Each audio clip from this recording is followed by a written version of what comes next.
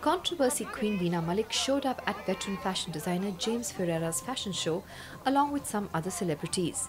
She was there to judge the children's show by James. It was like a celebrity fair at Mahalakshmi Racecourse in Mumbai as James Ferreira put up a fabulous fashion show with his impressive designs. Controversy's favourite child, Pakistani actor Veena Malik, was there to judge the event. So basically, I come here to judge this event where these kids walk the ramp. I think it is very difficult to choose one winner out of all these talented kids. It was so beautiful, and of course it's refreshing and nice, the whole new world together.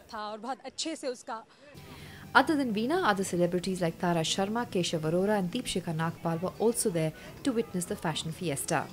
With the presence of so many celebs, the event turned into a starry affair. While interacting with the media, Veena Malik talked about her busy life in India. I have so many projects like films and Swayamvar.